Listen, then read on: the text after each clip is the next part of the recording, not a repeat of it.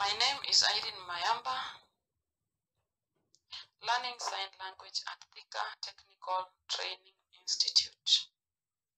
I have a story, topic, clever monkey. There grew a big tree by the ocean. Half of its branches were over the land and the other half over the water. A little monkey lived on the tree. He played in the branches all day, and when he was hungry, he ate the sweet fruits that grew on the tree. Now, in the ocean, there lived a crocodile. One day, the monkey threw some of the fruits into the water. The crocodile ate it up. From that day on, the crocodile and the monkey became friends, and the crocodile asked the monkey to throw some fruits down to him every day. Thank you, friend monkey, said the crocodile. I have only fish to eat in the ocean, and I like your fruit very much. The monkey was happy to be a friend of the crocodile and threw fruits into the ocean every morning. One day, the crocodile said to the monkey, "You are so good to me. I want to do something good for you." The monkey looked down at the crocodile and listened. The crocodile said, "I want to show you my home. You will meet my brothers and sisters. You are so good to me that I think they will like you." The monkey thought a minute and said, "No, I don't want to go. Thank you. I am afraid of cold water, and I cannot swim. I shall be happier if I stay on my tree." "Oh, no, no," said the crocodile. "Don't be afraid. Come with me. I shall carry you to my home on my back. I shall not swim very quickly." The monkey thought, "The day is very hot. It will feel nice in the water. I think I'll go." So the monkey sat down on the crocodile back, and they went off. At the first, the monkey did not like the ride on the crocodile's back because the crocodile swam very quickly. But soon he liked it and looked at the new places and at the fish in the water. It was so interesting. He was indeed enjoying. "Do you like the waters?" asked the shark. "Is the ocean better than the forest?" "Yes, it is."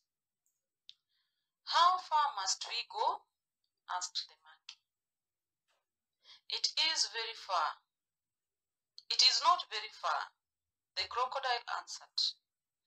"And now I must tell you something.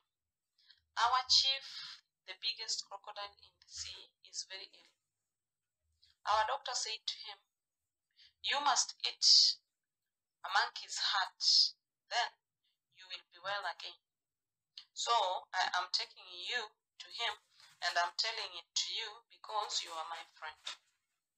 The poor monkey was ready to cry, but he did not cry. The monkey thought of a plan to save himself. Then he said, "How silly are you? Why didn't you tell me that before? I have no heart with me. It is at home in the branches of the big tree. We monkeys always hide our hearts in the branches of big trees in the daytime. We take our hearts only at night. What will you do if your chief finds that I have no heart? How angry he will be. I am ready to give my heart to your chief because I am your friend. But how can I do that when I have no heart with me? The crocodile asked the monkey, if I take you back to your tree, will you go and get your heart? Of course, I will. And let us go quickly. Your dear chief must not wait. The crocodile with the monkey swam back very quickly. They came again to the big tree. The monkey climbed up the tree saying, wait for me, I'll take my heart. But the monkey did not come back. The crocodile was swimming and swimming in the water under the tree. Then he shouted, friend monkey, where are you? There was no answer. The crocodile thought, I am afraid he can't find the heart in the branches. The crocodile waited and waited for the monkey. Then he shouted again, monkey, monkey, when will you come back to me? Again, there was no answer. Then the monkey began to laugh. Did you think I'm a fool? Asked the little monkey. Do you think I want to give my heart to your big bad chief and then die? But you said your heart was in the branches of the tree, said the silly crocodile. My heart is in its place in my body. It is always there, shouted the monkey. And you go away. We are not friends anymore. And with these words, the clever monkey threw a big rotten fruit on the crocodile's nose.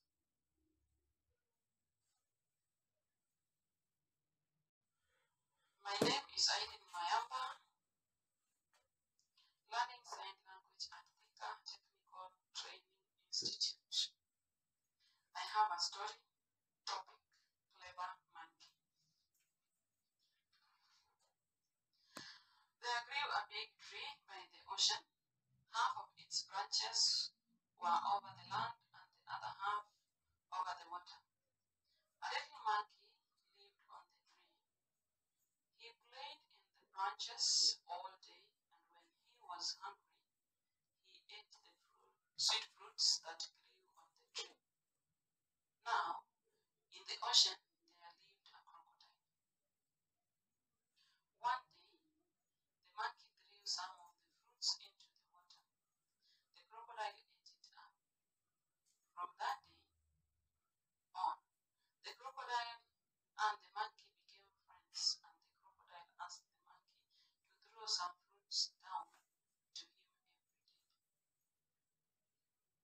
Thank you, friend monkey, said the crocodile.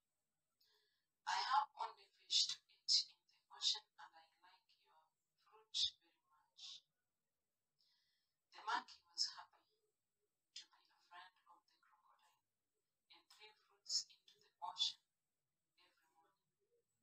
One day, the crocodile said to the monkey, you are so good to me. I want to do something good for you. The monkey looked down at the crocodile and listened. The crocodile said, I want to show you my home.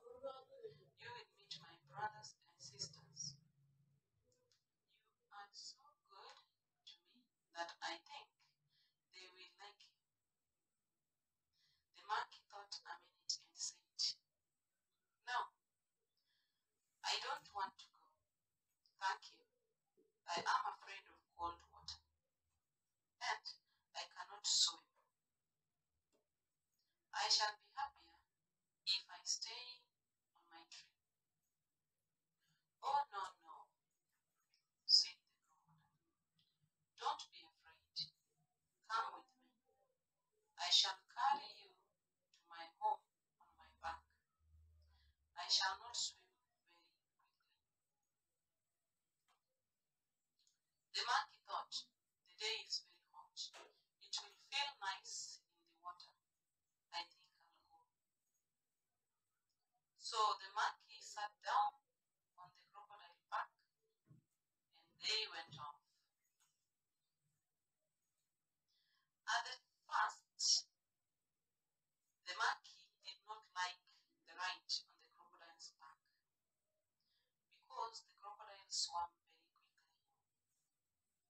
But soon he liked it and looked at the new places and at the fish in the water. It was so interesting. He was indeed enjoying. Do you like the waters? Asked the shark. Is the ocean better than the forest? Yes, it is. How far must we go? Asked the monkey. It is very far.